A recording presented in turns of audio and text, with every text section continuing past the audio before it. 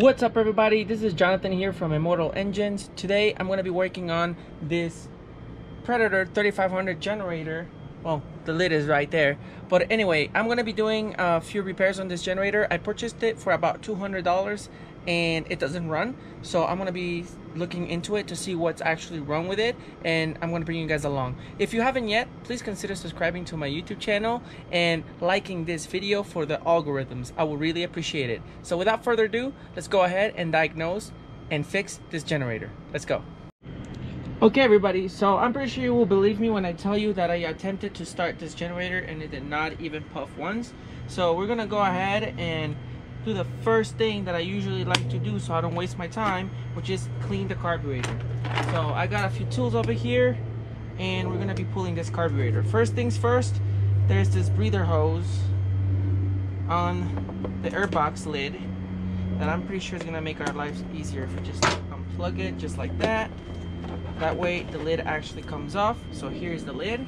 I'm gonna put it above the generator. This is the air filter. Definitely seen better days, but hey, you know, can't complain. And then this metal piece here, so that the filter doesn't get sucked in the carburetor. For the carburetor, as usual, it's a 10mm socket. Be fastened by 2 screws. Sometimes the airbox has a third one on the bottom. And actually, I know I call the other one a crankcase breather hose, but it's not. I'm not really sure yet, but I think it's got something to do with that charcoal box over there. So this is the crankcase. It goes behind the box. And yes, this one does have another screw, but it's from behind. So it looks like I'm gonna need an extension for it.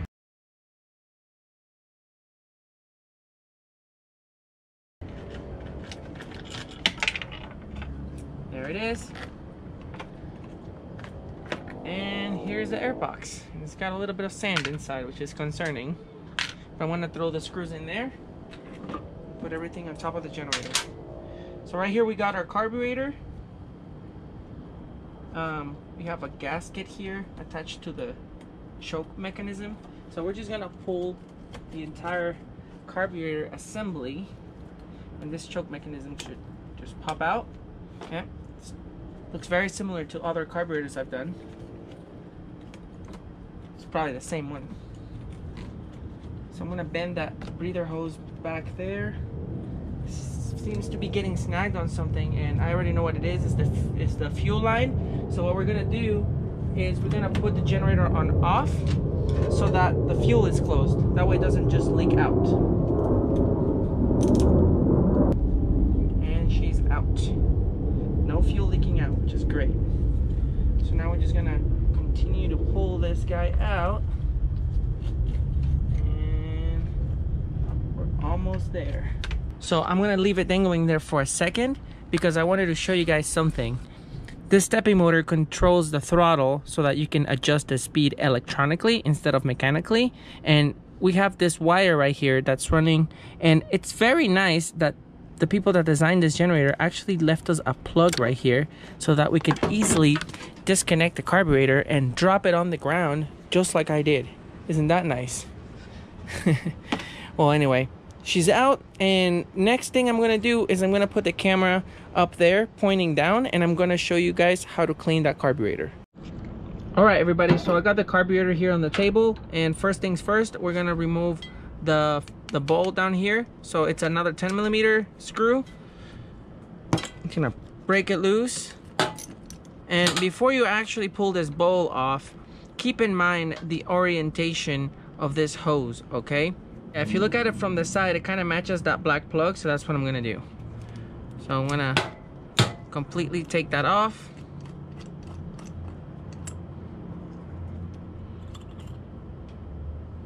Okay. Right off the bat, this carb is not dirty. Yep. I don't think there's gonna be much cleaning required here. But it's good to show you guys anyway.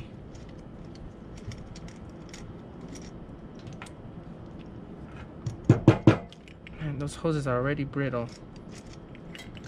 Come on, guy. Follow. There we go. So we have our main jet right here.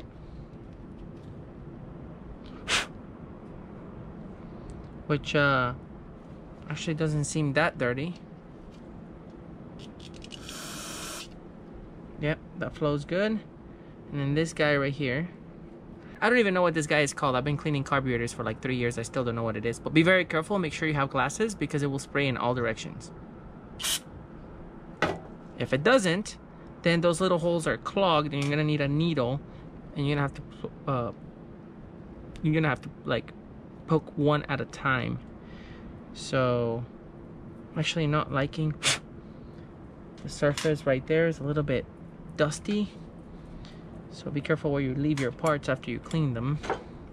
And we have one more jet, and this is the jet that's responsible for the low speed on the engine.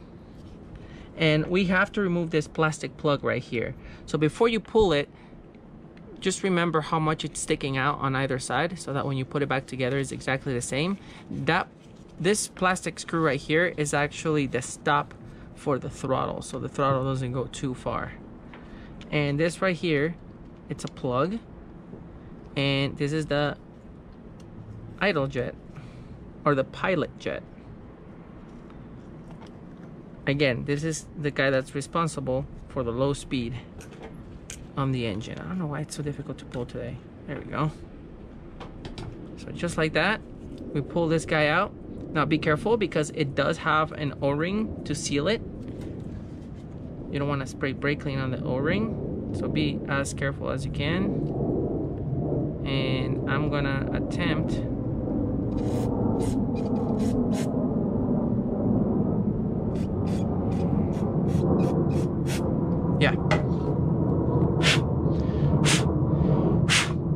already I can see that guy spraying, so that's a good sign. So again, I'm gonna leave it over there with the rest of the clean ones. And there's so much sand on this generator, I really don't know what they did with it. But before we reinstall it, we're gonna go ahead and clean that hole where it came from. Okay, and we're gonna spray there and there. Again, always being careful with your eyes. You see that? That's where it flows. I think this one goes to the bottom. Yep. And last one where the gas goes in. So you've done all of those, and if you want, you can just spray the mouth of the carburetor, I would like to call it. A lot of stuff do stick to it when it starts to suck in oil. I'm gonna give you a tip while I put this together.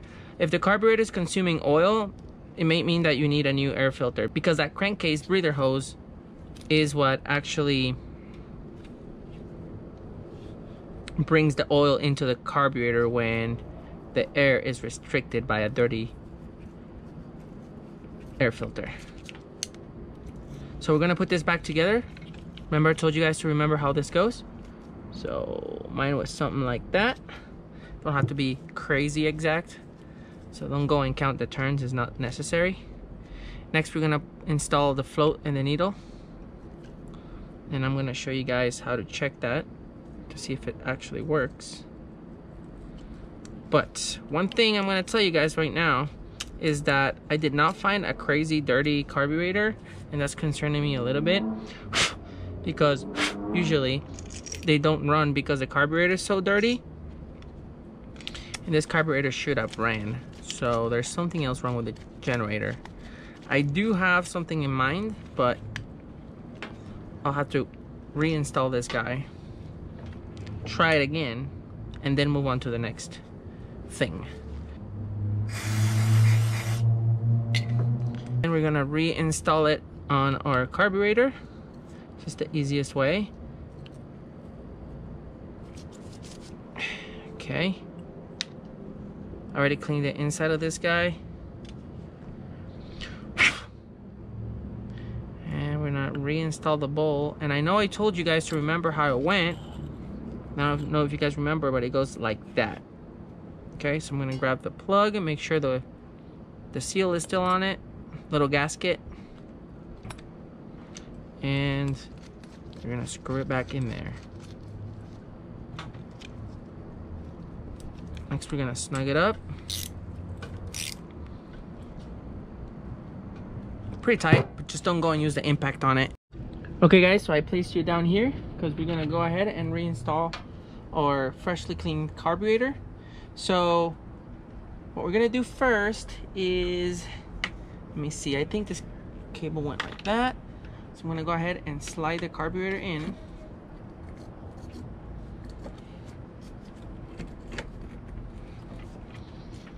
Okay, just like that. So we're gonna reconnect our fuel line. And excellent, I was able to put that by hand. And when you go in and install this guy right here, you wanna push the carburetor out a little bit, and you're gonna insert this pin right here into the hole that's on the choke, just the way it came out. So you're just gonna align that best way you can. There you go, I got mine done. Then you slide it all the way back, just like that. And if you see, our little drain screw lines up to where you could reach it with your screwdriver. So we're gonna reconnect our stepping motor for the throttle. Good to go. I'm gonna reattach that drain hose to where it belongs. This other one doesn't reach for some reason. And the next thing we're gonna do is we're gonna reinstall this air box. But you know what? I'm gonna be right back. I'm gonna rinse this air box with water.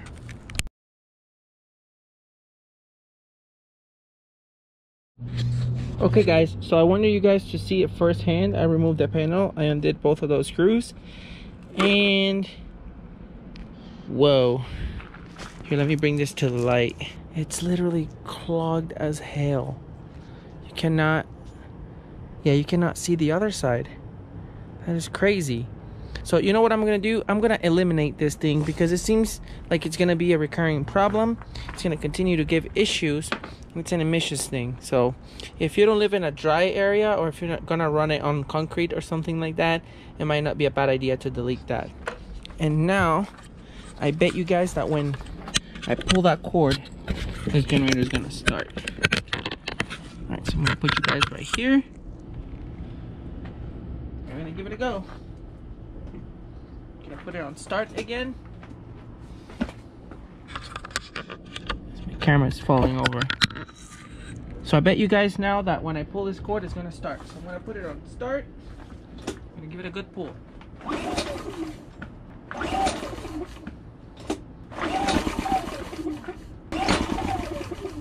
Almost.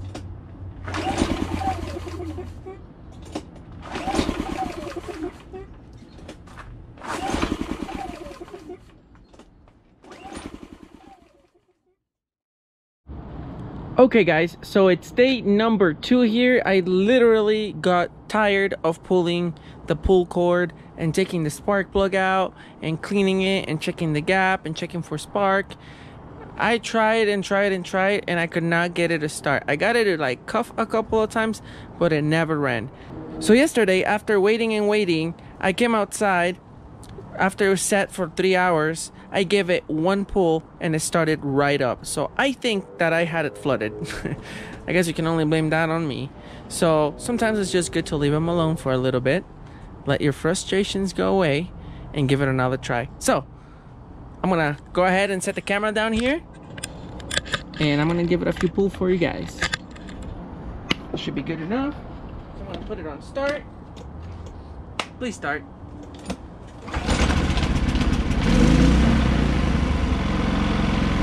That's it. Now, about how it runs though. So here, I'm gonna try one thing. I'm gonna pop the air box in case the air filter is causing that restriction, but I highly doubt it.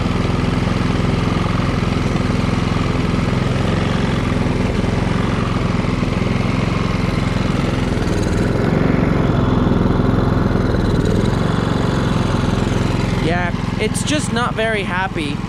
And one thing I'm going to tell you guys is that the valve cover is getting hot very, very quickly. I mean, it's warm for now, but I'm sure in 2 minutes it will be impossible to touch this.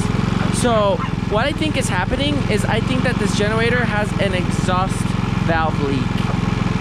That could be caused by the valves being way too tight from the factory, hence why this generator never ran well. Here, we got a little bit more light today, and this is what I pulled out of it. This is insane. Look at that. Tons of soot. So that could be caused by the engine not running properly. So what I'm gonna do next is I'm gonna put that back together over there. Thankfully, we don't have to pull the carb. And I'm gonna pull the valve cover, but that is gonna be for another video. I almost did it in this video. I'm gonna make another video. It will be a very short video, how to adjust the valves on the Predator 3500 generator. And yeah, so if you guys are interested to find out how to adjust the valves, it's very easy, very simple, and it's not very labor intensive like other generators because the valve cover is right there. So thank you for watching this video. I hope you enjoyed the journey of cleaning the carburetor with me. And again, if you're interested to see how to clean the valve cover, I'll link the video somewhere above or at the end of this one. Don't forget to subscribe, hit the like button. It will help me with the YouTube algorithms. Thank you for watching this video, and I'll see you on the next one.